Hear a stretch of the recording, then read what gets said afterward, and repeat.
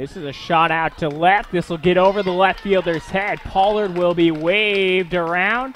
And the Lions have knotted this game back up at 1 thanks to an RBI double from Casey Kelly. This is a shot right back to Mitch. They'll go to second for 1, on to first, and a great stretch there by Omi to turn the double play. Lions get out of danger. Eckerd strands a base runner. Shoemaker sent out there at second base. This is going to be slapped over the head of the left fielder. Getting in there safely is Shoemaker to hit off her, and it'll roll on over, and she will score.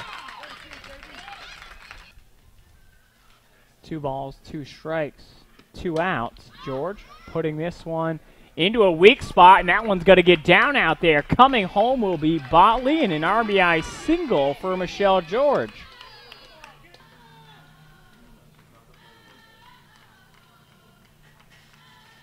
And Janet, the 1-1. This is a shot out to left.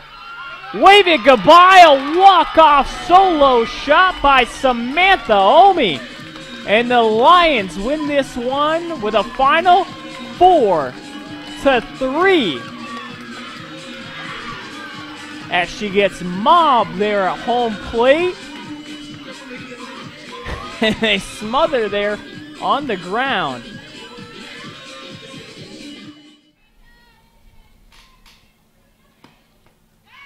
She fans on that one, and it'll strike out.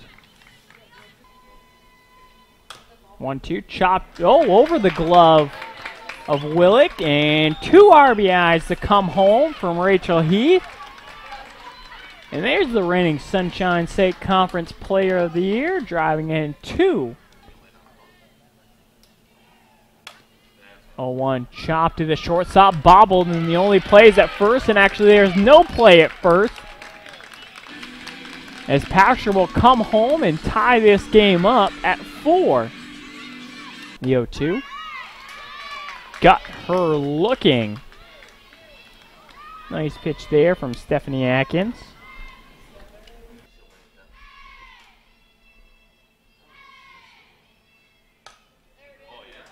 And that's a bloop single. And they're going to send her home. And a great play and a great slide. And Brittany Kramer slides under the tag as Michelle George hits the RBI single. And the Lions walk it off for the 2nd consecutive game. This time taking down Eckerd 5-4 as they literally take down Michelle George.